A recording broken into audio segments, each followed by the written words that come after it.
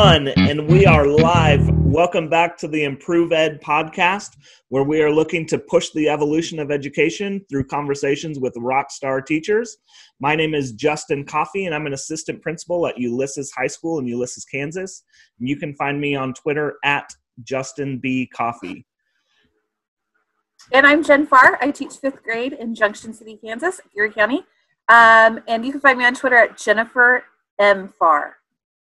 Perfect. And Jennifer, we have a rock star teacher on our hands today. In fact, one of our nation's very best teachers, a teacher leader, and someone who I look up to a lot and learn a lot from every time I talk to her. So I'm going to go ahead and let you introduce her, Jennifer. All right. Well, Sarah Brown Wessling is a 21-year veteran of high school English classroom. And while a member of the faculty at Johnston High School in Johnston, Iowa, she taught courses ranging from at-risk to advanced placement and has served as the department and district in a variety of leadership roles. She's a national board certified teacher since 2005, and 2010 was our National Teacher of the Year. So in that capacity, she worked as the ambassador for education, giving over 250 talks and workshops in 39 different states and internationally. She is lucky to maintain a hybrid teaching position, which keeps her in the classroom but allows her to speak, write, and work on teacher leadership initiatives around the country. She also works for the nonprofit Teaching Channel and is the author of the Supporting Students in Time of Core Standards and maintains a blog, Ask Sarah. And she has the best web page ever because I stalked it out this morning. I love it. It's so, my favorite is like at the bottom. I need to go back and look at it. Where it says, oh, let me go back to the homepage. I totally have been scouting it out all morning long. You have the best pictures. It's the most user-friendly webpage I've ever seen. Down at the bottom where it says, oh, where's your cute pictures? Now I can't find it. Like, be bold. Yeah. I love that part of it. Oh, be mindful, be bold, and be inspired. Awesome. Well, I'm glad you love it. I'm actually in the process of, I'm going to relaunch it. I was in love with it already. Yeah, I'm going to relaunch it next week. And I'm hoping actually it'll just become more friendly.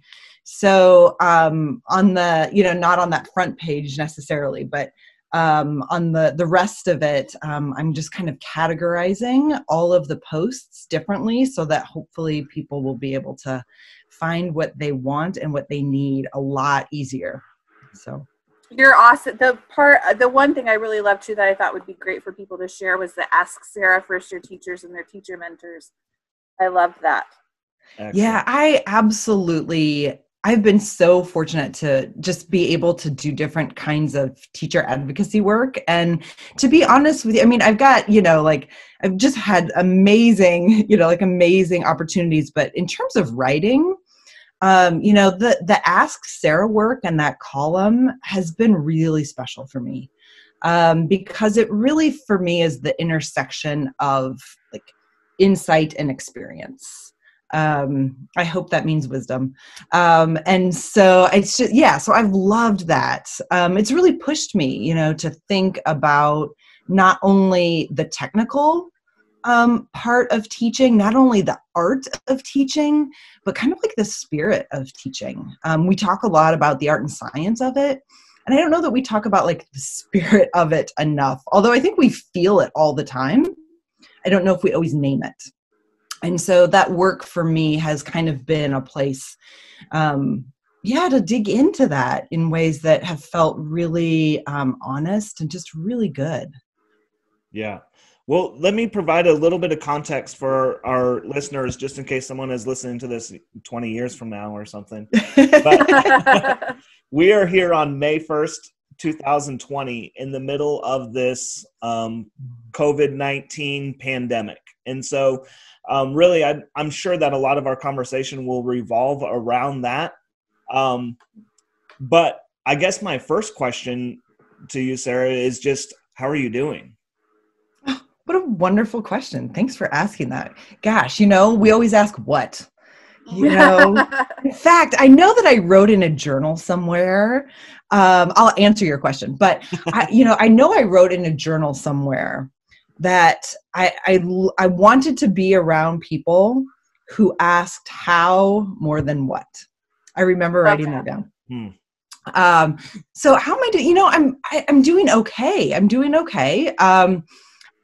I've been describing it as I'm either like okay or kind of not okay. Mm-hmm. I don't know that I've had like moments of being, wow, really, I think there have been certainly, I've had moments of connecting with teachers that have filled me up in just really, really important ways. But I don't, I feel like it's like I'm on a mean, or I'm taking little dips, and then I find somebody who kind of helps fill me up and I'm back to that mean again. And I think that's okay. I'm okay with that right now. Yeah. I think that that's probably pretty accurate for how most people are feeling. And and a lot of people might not even be there. Right. It's been a time of great reflection, to be honest with you. Well, okay. So that kind of leads me to my next question is reflection. And we're talking about your website and your blog, and you just wrote such a phenomenal letter to your children on the 10-year anniversary of your being named 2010 National Teacher of the Year. It's a great piece. And can you just talk about how you use your blog and your writing as a way to reflect? Like, how does that help you grow as a teacher? Oh, I love this question. It is as important to me as breathing, to be honest with you. One of my favorite author, Flannery O'Connor, she always said that she didn't understand what she thought until she wrote it down. And that really speaks to me, because for me, reflection is key, right? I mean, it is the stuff of life. It is the stuff of growth. I think it is our responsibility. I think reflecting is part of our responsibility, not only as getting better as teachers and, educators, but as humans.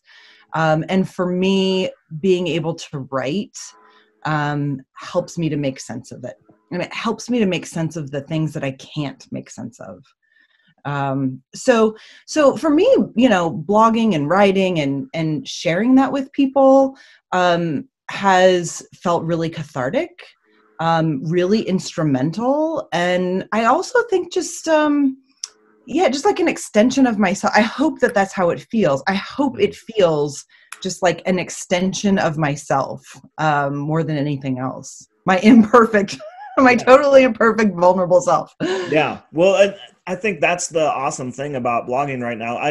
I can attribute, well, actually I can't really attribute it, but I know that my growth as a professional started around the same time that I started blogging. And I can't say oh, that's what helped me grow professionally, but it also coincided perfectly with the time that I started blogging. So it probably did, because I think, when we as professionals, we are so hurried, right? Everything is so fast. And the process of writing forces you to slow down. It forces you to articulate what you think. Yeah. And as soon as you can articulate what you think, you can start talking to other people about your questions and what you think. And that is the stuff of growth. So when you say that, it actually sounds, I think that it makes total sense to me. Well, I think those two things would have a trajectory. Time, it's wonderful to reflect what's been working in classrooms and what we can do online, and then what can we do, both things to take forward. I think this is probably the most powerful time to reflect. Yep. Because it's a simplified time. Yep.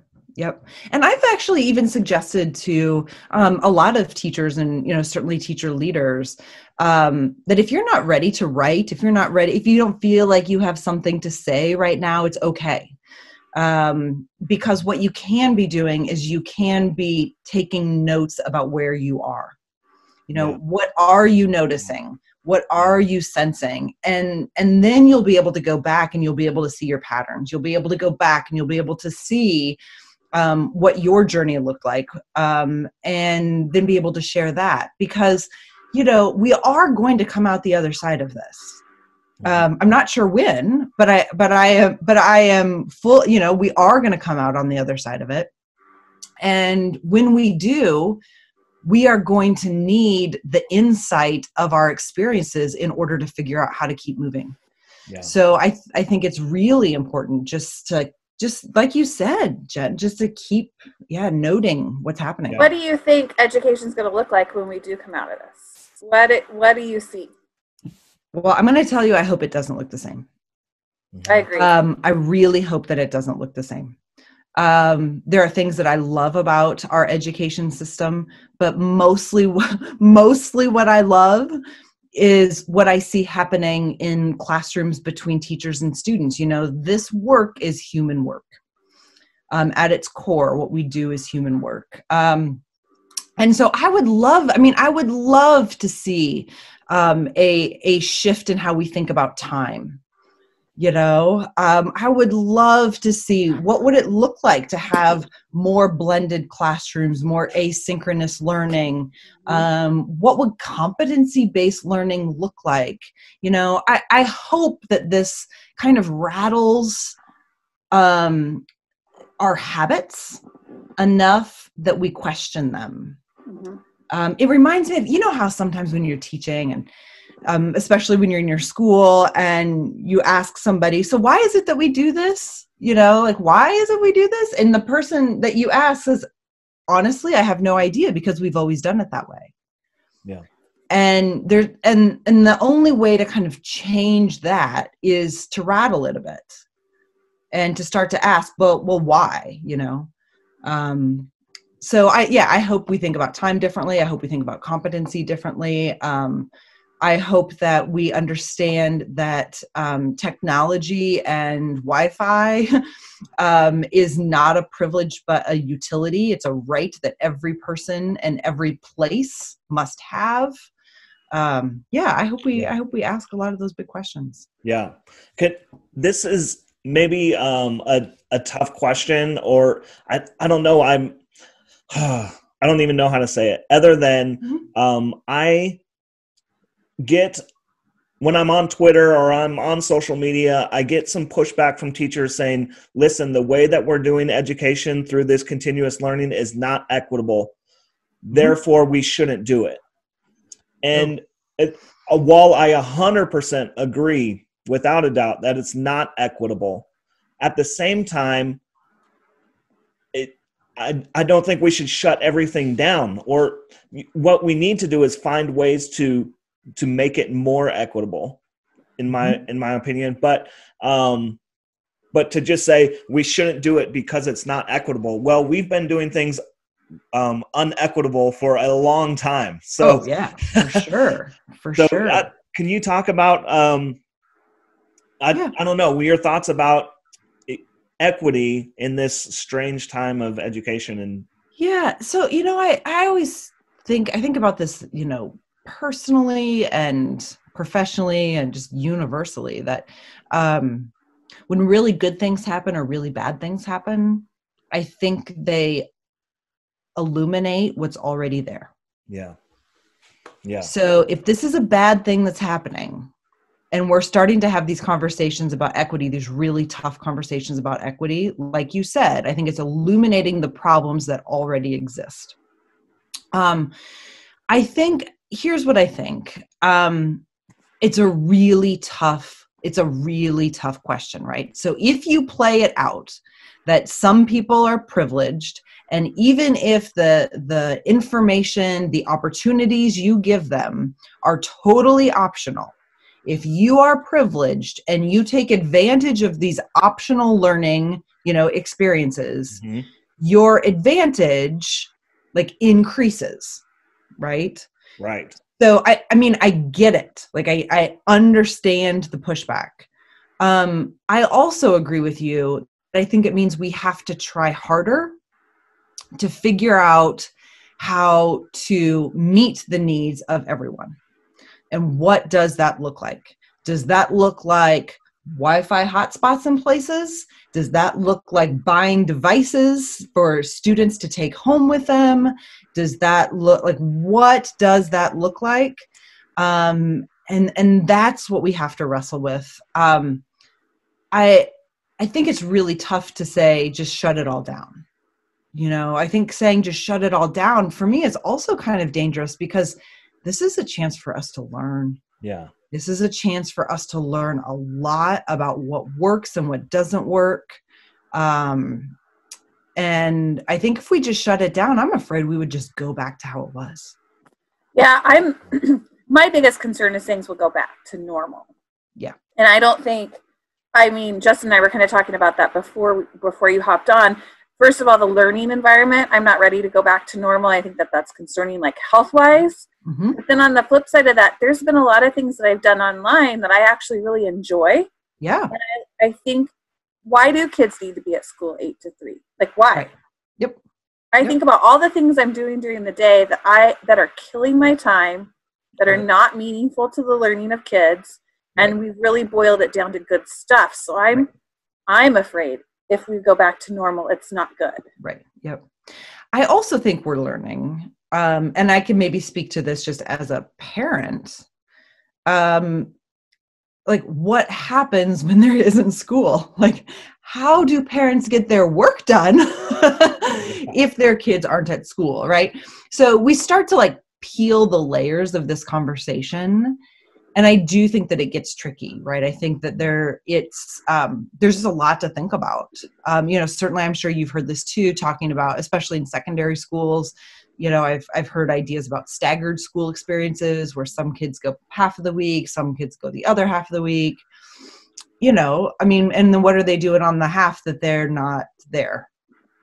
I think how great that would be for kids that need to provide for their family. Like, I know in my community, we have a lot of low income.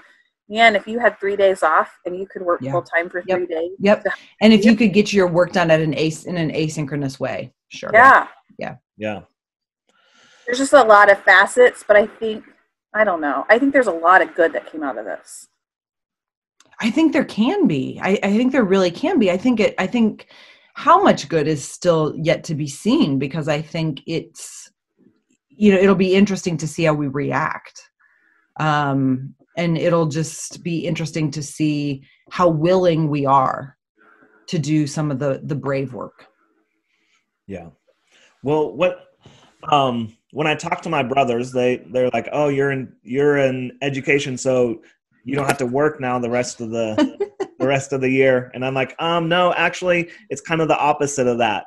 I've been struggling being a dad, being a principal, just trying to take care of all these responsibilities, trying to keep everyone safe, trying to find food, right? Go to the grocery store and they're all out. Like it's been kind of chaotic.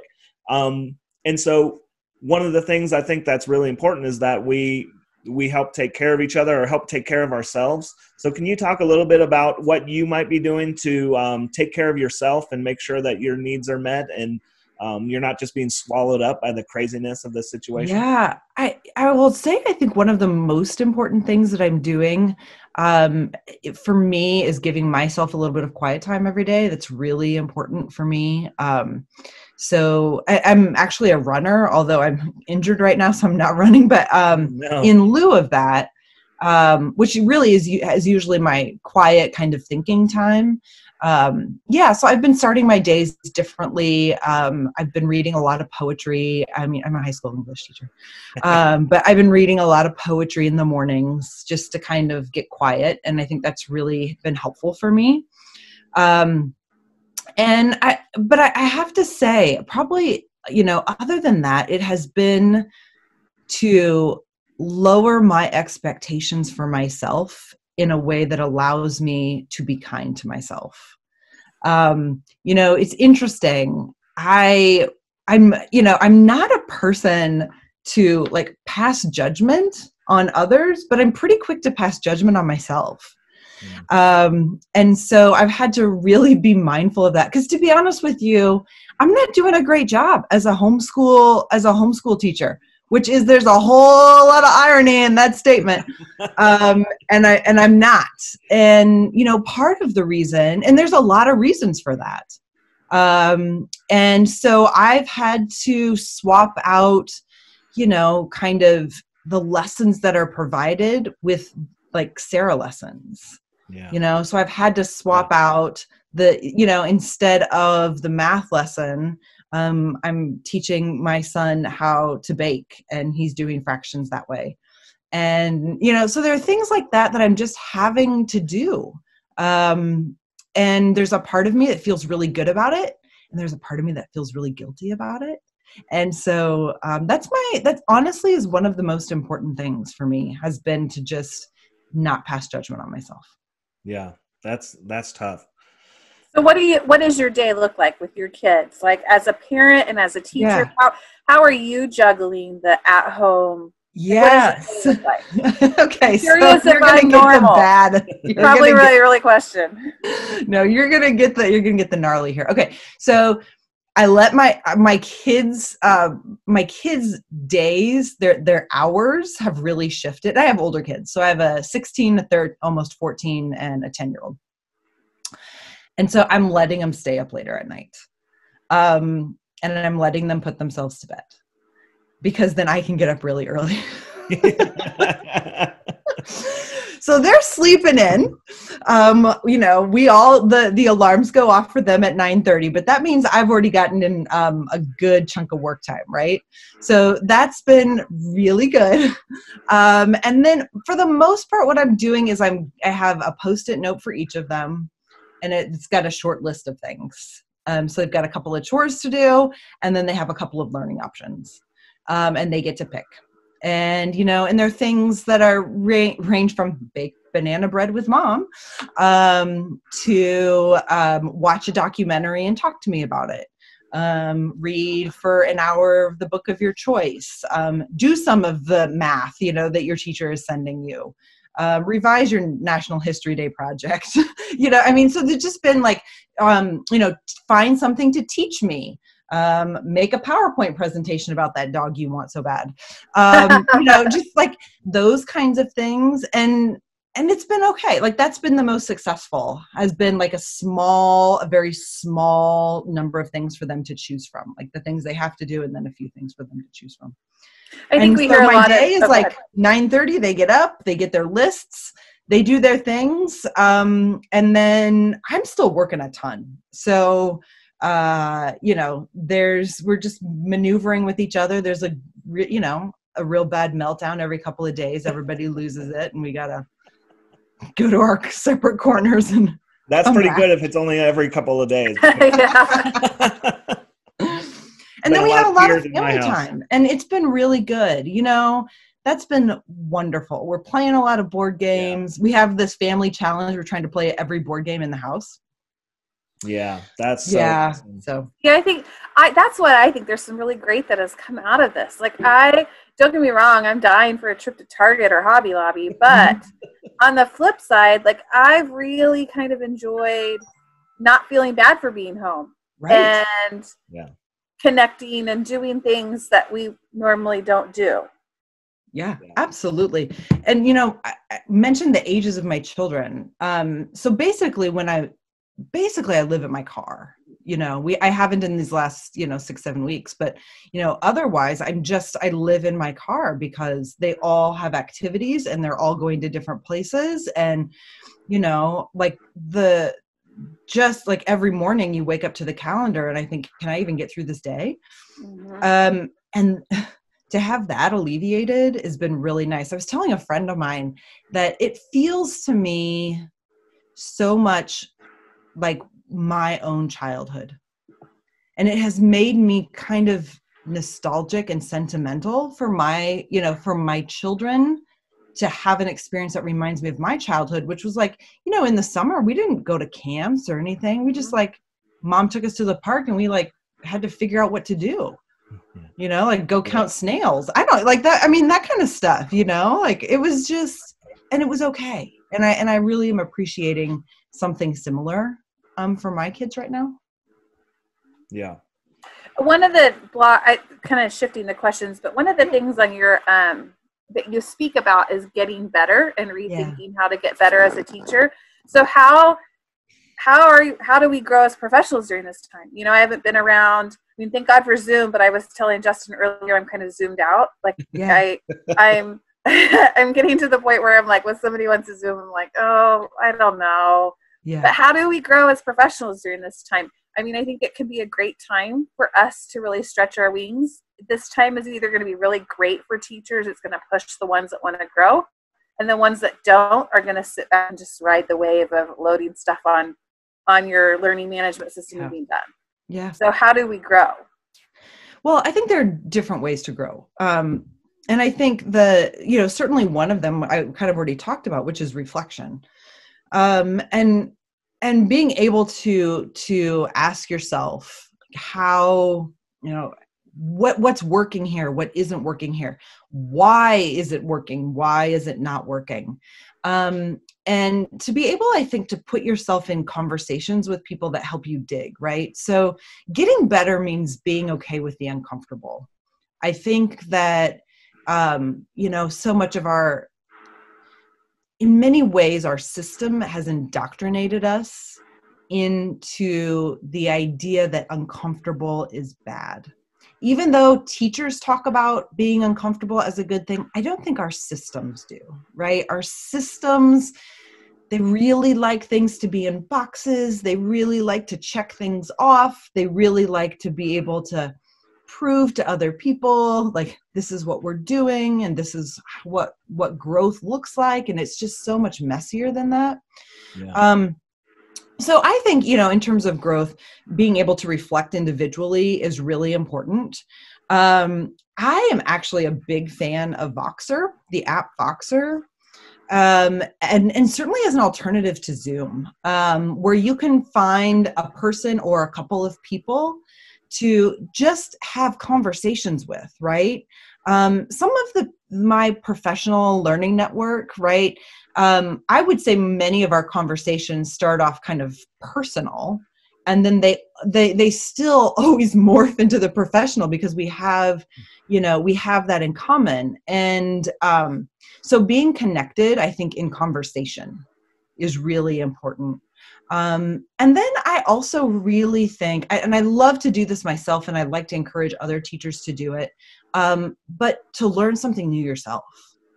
So whether it's you want to be a better reader, if you're a reading teacher, you want to become a better writer, if you're a writing teacher, if you want to be a better scientist because you're a science teacher, now's the time to do it. And even if none of those things work, but you want to learn to play the drums, then go figure it out. But pay attention to what it feels like to learn.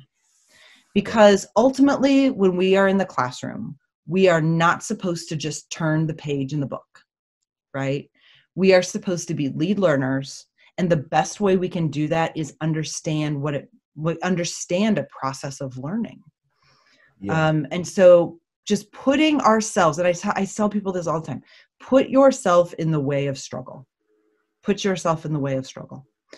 And I think if we can do that, we are doing the work of getting better. Yeah. I love what you're saying. And you should know that Jen Farr is, a leader in Kansas as far as Voxers. She has a Voxer group that they contribute. I love Voxer. I love it. Conversation. So that's awesome. Up her alley.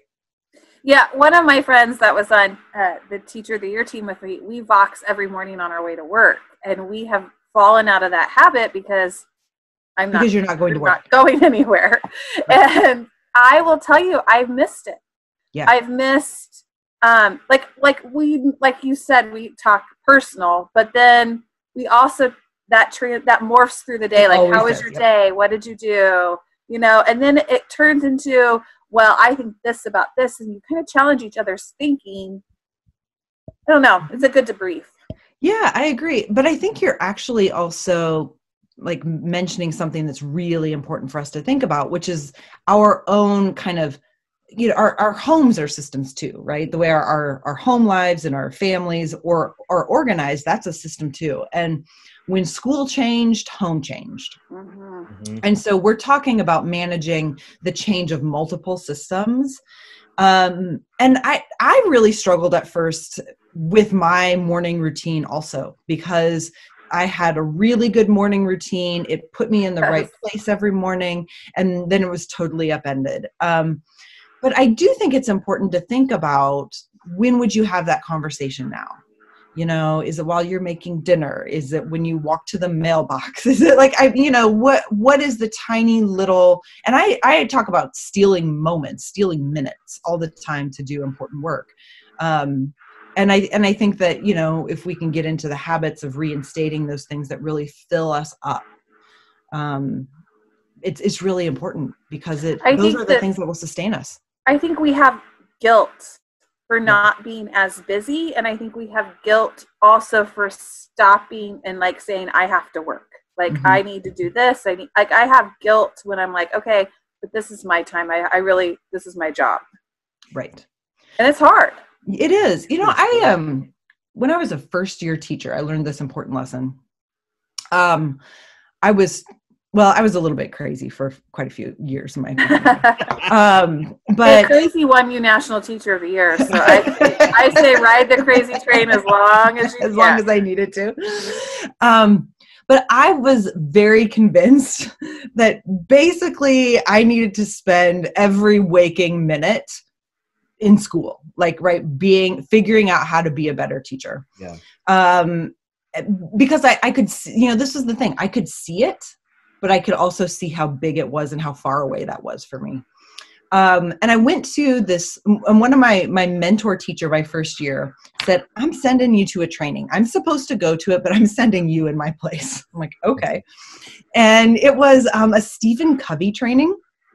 And there's a lot that I don't remember about it, but I remember one thing really, really well. I remember that we were supposed to make these 4 quadrants, and I don't even remember what the quadrants were.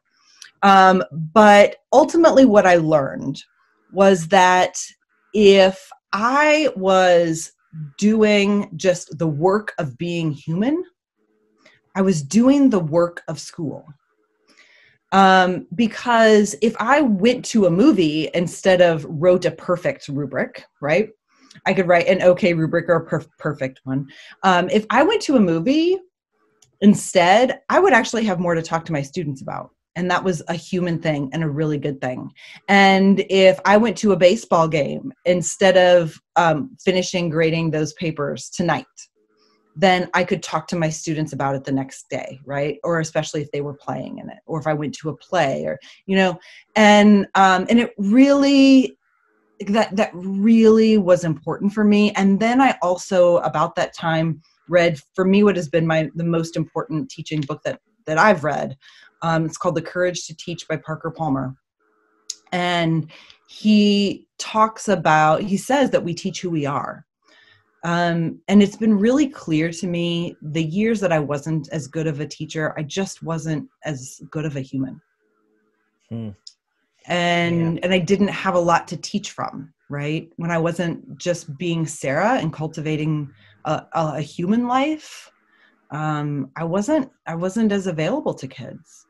And I think we have to reorient what we think work looks like as a teacher. That's so deep right now, Sarah, because when we start thinking about what the future of education looks like, or what education looks like post COVID-19, and what's the direction that some go is, oh, awesome, we can just do this electronically and create this system, and our kids can go through this system, and we can probably cut back on staff because we can just have these videos available.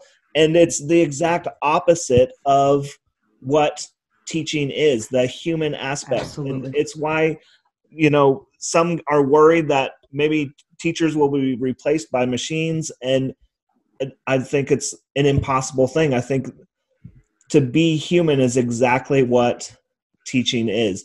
And darn it, I'm going to get on my math soapbox for a second here. But if we're trying to teach kids to compete with machines, and do calculations faster than a machine can do calculations, then we will lose every single time. I think what we really have to focus on is how can we help our students be more human, and forget competing against the machines. The only thing that we can beat the machines at is being human. And so finding ways to make connections and to the way you put it is perfect, is just be as authentic and human as you can be. So, well, when I You know, talk the to my same way- kids, oh, go ahead, Sarah. I was going to say, the same way that our system has taught our students that they have to be busy all the time, you know, that same system has taught teachers that being busy all the time makes you a good teacher. Mm-hmm. And I think we have Yeah. to be really cautious about letting that seep into our consciousness too much. Because, like I said, being a good teacher really is so much bigger than, it's so much bigger than the busyness. I've asked my kids what they've missed most, and now I teach 5th grade, so I mean it's a little different. But they don't miss the content. They're still getting the content. We're still reading a novel online. What they're missing is talking about the books, because I can't emulate that I can try in a Flipgrid or an online discussion, and we've tried. But kids don't type 14 sentences. They're just going to type the minimum. Right. And the other thing is I teach in a military community, and one of my kids is leaving to go to Washington, and he misses saying goodbye. Even though he's 2 streets down from me, that has bothered him the most, was not saying goodbye.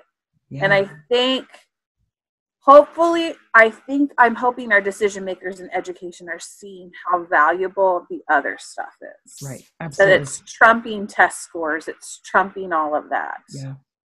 Well, I think that's really, again, I think you're picking up on one of the things that's so difficult, but we're not really quite talking about, which is kind of this human need for closure. Mm-hmm. That we have a lot of need for closure in order to keep moving. And I think we feel just kind of in the wind. I think we feel just kind of, just a little bit lost there, because we don't have closure to school years. We don't have closure, in terms of saying goodbye. I think about, the seniors, my seniors. Mm-hmm. What you have a that senior? Loss of closure means. What? Is yours a senior this year? No, my son is not a senior, but I teach high school. How are they navigating that? I'm curious how other states are looking. Illinois just said absolutely 0 in person. I saw that statement issued last night. Yeah, I don't think that there will be any in person. I know that we are not, and I know that I haven't heard that I don't think any school in the Des Moines area will do that. I don't know if there are some smaller schools in different places. I'm not sure about that, but I would anticipate no in-person graduations at all. I think that that's what this whole COVID thing is about, is like you said, closure and human. Mm-hmm. Even like, as Justin was talking about the calculation and the need for the human interaction, if you look at we're trying to come up with vaccinations and cures and what we can do to the antibodies, that's really humans working together to help our society. Yeah. And so I think that that's weighing more than the content knowledge. Oh, certainly. I mean, and I think it's, we also, I think, are understanding the difference between content and skill in a different way. So, like Justin said, I think some teachers are nervous that they could be replaced, right? Well, here's the thing. Could we be more effective or efficient in delivering content? Probably. Are there some resources we might create or learn from this experience that could help us with content? I think so. However, you can't replace, I don't think you can replace skill building. Yeah. You still need a person there to say, hey, this is not where your hand goes on the saw. Yeah. You're learning to weld. This is like, I can't just have you watch a YouTube video and then expect you to go do that on your own. Yeah. And if that doesn't work in industrial tech, and if that doesn't work in, art or music, it should not work in math or social studies or science or literature, right? Or language arts. Yeah. I love it. And when you're talking about competency based and how we can learn from this experience and get better at assessing competencies and those kinds of things, I think that's what I think of as these skills are more than just content. It's how do I improve on this? And you're right, it needs a human connection to make that work, not just a YouTube video. Yep, I agree. I so agree. All right. Well, we're getting towards the end here, and I'm just going to turn it over to you, Jennifer, because I always steal your question. My last question is, but it's going to look different this time. My last question is always, I'm going to go to my classroom tomorrow, which I'm actually going to walk down the hall to my dining room and go back to work. But what do I do next? What are my next steps? What should a teacher do? What's my biggest takeaway? I love the power of reflection. I really need to be working on that. And I think I need to be blogging. I really do. That's been on my heart for a while. But you should be talking, right? We're talking, right? Or but tell me, if I'm a first-year teacher, third-year teacher, or 30-year teacher, what's my next steps? Maybe as I go back in August, or tomorrow as I wake up and try to navigate online learning. Yeah, well, I will tell you that what I'm thinking about right now is closure, to be honest with you. I really am thinking about what will it look like to pull together whatever experience this has been, for my students. And honestly, at this point, students have chosen different experiences, and which is in a lot of ways not any different than when we're face to face. Some students choose to check out and some students don't. And so, but I'm really thinking a lot about what that looks like. What does closure look like? I don't know if I have any great ideas. I've been tossing around, some things, maybe some things I need to send to them individually or collectively. I had a friend who sent me an actual postcard the other day, and I was so happy just to see her handwriting. I was like, ah! And it just reminded me about how powerful that kind of a connection is. So I've been thinking about, what does a handwritten goodbye look like? But then I think about August, right? So I think about what will August look like? And I will tell you one of the things that happened to me a few years ago. So my high school, we ran out of space. And so we had to build a new high school, and we went from one building to the next, And in that process, I have this hybrid job. And in that process, I lost my classroom. And it was seriously devastating. Yeah. I seriously sobbed for 3 days while I was packing up the class.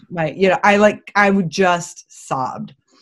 And I had to get rid of stuff. And then as I was starting that purging process, it was an evolutionary purging process. Cause once I started, I realized I had to fit everything in one desk. So we have some kind of shared learning spaces. So I had to fit everything in a desk, and then, I have a cart and then one little storage thing. And so I just started throwing stuff away. And I hired one of my former students to take all of my file cabinets and scan them. And so I went paperless. I went totally paperless. And it was a really hard shift and the hardest shift was the workflow shift. How do you hand stuff out and pick it back up and give it back to them with meaningful feedback in ways that don't kill you? And so honestly, this is what I think teachers need to think about though, because, so ever since then, even my face-to-face classes have been parallel online. And I think we have to be ready for this to happen again. Yeah. So when teachers go back in the fall, when I go back in the fall, this is what I'm going to be thinking about. Yeah. What will it look like? How will I start things so that if one Thursday afternoon I find out we're not coming back on Monday, we have to be okay. We have to be okay. Yeah. I think you have to build, I was thinking about that too, and I thought how quickly I'm going to have to build relationships and rapport. Yep. For just the simple fact if this comes back quickly in the fall, yep. I need to have that relationship with them yep. so I can quickly make the move. Right. It's not the content I'm worried about. It's right. Well, and I think that's also really important. This is one of the huge ahas for me that has been a wonderful affirmation. It's been really clear to me that the relationships I took the time to build slowly are really paying off now. Mm-hmm. Because the students that especially like I was able to form that relationship with, they're still working. They're still doing stuff for no credit, for no points, right? Yeah.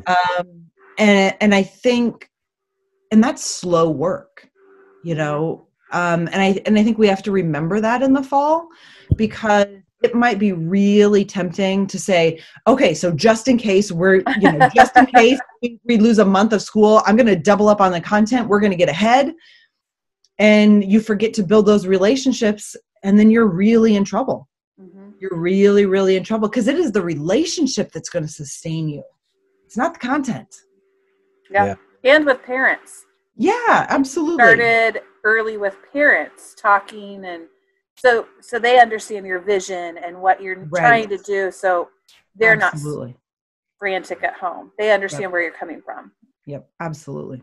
I have the smartest friends, because I would not have even thought about how important it will be to, I mean, I know relationships are important. I'm not saying that, but to like be intentional and think about how important relationship building will be at the start of next year. Man, you guys are geniuses. Thank you. Thank you for sharing your brains with me for a little bit. Well, Sarah, it was so fun to talk to you. Yes, it is great to talk to you, Sarah. We really appreciate it. What if someone wants to connect with you online? Where can they find you? Twitter? They can find me everywhere. They can find me on Instagram, Sarah Brown Wessling. You can find me on Twitter, Sarah B. Wessling. Facebook, I have a personal page, but then my education page is Sarah Brown Wessling Teaching and Learning. And my website, sarahbrownwessling.com. It's not that creative. I think it's adorable. Yes, go check it out, friends. Go check it out. Thank you both so much. What a joy this has been. Thank you so much. Have a great day and be safe.